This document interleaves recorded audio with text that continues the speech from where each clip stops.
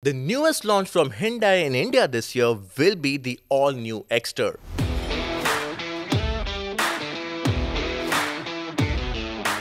And the internet has done its thing, and you can find the images of the all-new Exter without any concealment ahead of its official debut.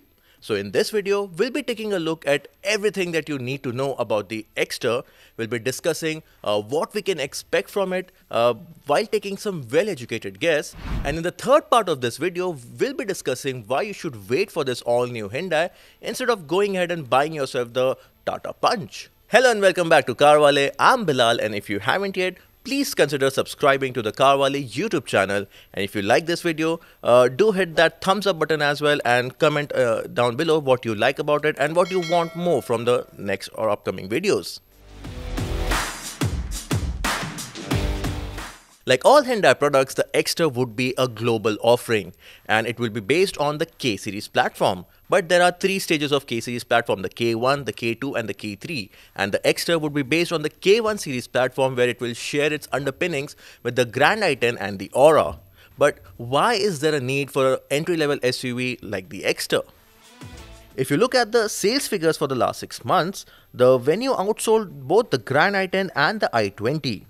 Over to the Tata, the Punch has not only outsold the Tiago, but also managed to find twice the takers in some months.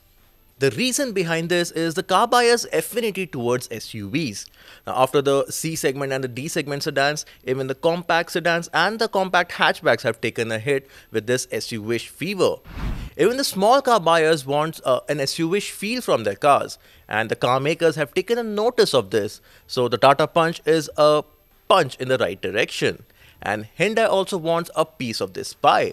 So their offering in this up-and-coming segment is the all-new Exter. Officially, Hyundai has only released a design sketch of the all-new Exter. It carries something called as parametric dynamism design language, which is all new and is not shared with the current Hyundai lineup. But as I said earlier, the Exter's exterior design is out in the open, and it's looking promising. The good thing is it doesn't look like a hatchback on stilts. It carries a proper SUV-like stance with an upright nose, flat roof, blacked out cladding, and some polarizing elements as well. There's a edge-like insignia on the headlamps and the tail lamps, and the black finishes are seen on the front and rear bumper. Even the tail lamps are now connected across the tailgate, which appears to be the new trend these days. With little overhangs both fore and aft, the wheelbase appears to offer better space utilization inside the cabin, something we have seen work well with the Tata Punch.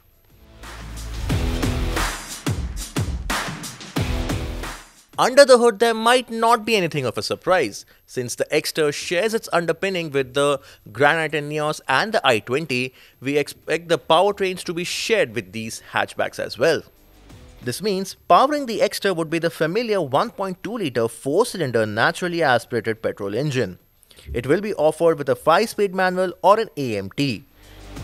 We might also see the IMT clutchless manual transmission as well as the 1-litre turbo with a DCT powertrain to be offered at a later date with the Exter. And if that powertrain makes it to the Exter, we might also see the fancier N-line version of it in no time. Moreover, the Exter's popularity could be improved with the factory-fitted CNG option, giving more choices to the buyers.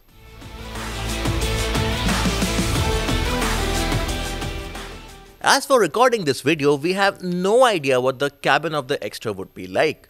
But as far as Hyundai's track record goes, the cabin of the Exter won't be matched with any of the current models, including the Nios, the i20 or even the Venue. We expect it to have a feature-loaded cabin. It will offer all the features that you can expect from a segment, while also offering many new segment-first features. We could expect a floating touchscreen seen in the new Verna, along with a newly designed driver's display, wireless charger, air purifier, sunroof and even new age connectivity features to be offered in the Exter. Now the Hyundai Exter would be taking the fight directly to the Tata Punch, but this segment also has another player, the newcomer Citroën C3. The C3 also offers a raised hatchback-like stance and good powertrain choices, but there are a few aspects why you don't see the C3 as much on the road. but that's a discussion for some other day. So in this video, let's focus on the Punch and see what makes it sell an average of 10,000 units a month and what the Exter needs to do to beat it at its own game. The Punch has already scored 5 stars in the global NCAP crash tests, which is a major reason for buyers to get home the Punch without a second thought. Safety has become an important aspect for the buyers, and the 5-star NCAP rating is a strong testament for the buyers, which the Exter needs to be prepared for. Tata's cabin have always been known for offering maximum space, and the Punch is no different. For its size on the outside, the Punch offers surprisingly more cabin space, where 3 can fit comfortably at the back, and even the front seats make it feel like you're driving a much bigger car. This could be a big challenge for the Exter on how its packaging is done. Over the years, Tata has improved the quality of its cabins by leaps and bounds. This is apparent in the Punch, as it not only offers a good design, but the fit and finish are also up to the mark. The quality of plastic is good and you feel like you are sitting in a well-made car. Not only do you get a 1.2-litre petrol engine with a 5-speed manual, but there's also a choice for an AMT. There's also a factory-fitted Punch CNG in the pipeline, which will go on sale pretty soon. Now let's take a look at what the Punch can do better and what the Exter should take advantage of. The 1.2-litre petrol engine in the Punch offering 86 bhp and 130 Nm on paper is one thing, but when it comes to real-world performance, it's a completely different story. Behind the wheel, the Punch is not very dynamically exciting to drive and is more engineered for comfort, something which the Exter might be able to balance well. As the Punch is set up for comfort, the ride quality is on a softer and more absorbing side. So while it is good to take in bad roads, at the same time it does tend to unsettle and bottom out when fully loaded. It also takes time to settle over undulation, and that is a bit of a bummer. On the upside, the Punch is good where the road ceases to exist, and the Exter needs to be good too in order to give the Punch a run for its money. Given Hyundai's newer cars are much better engineered, the Exter could have an upper hand. A balanced ride quality is expected of the Exter if it wants to woo the Punch buyers. And we also know it would offer more powertrain choices. For instance, Hyundai has an AMT, IMT and even a DCT apart from the manual transmission. Better interior quality and more features are some of the very reasons that would make the buyer consider the Exter before putting the money down on the Punch.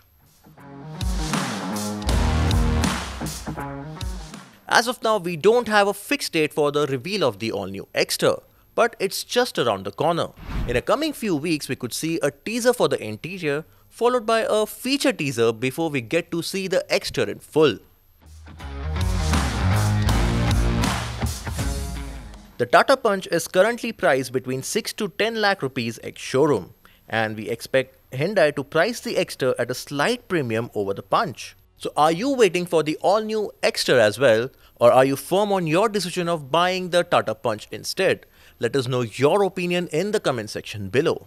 And if you have any other questions regarding the all-new Exter, do write them down in the comment section below and we'll try to answer them all. That's all from this video. This is Bilal signing off. Until next time.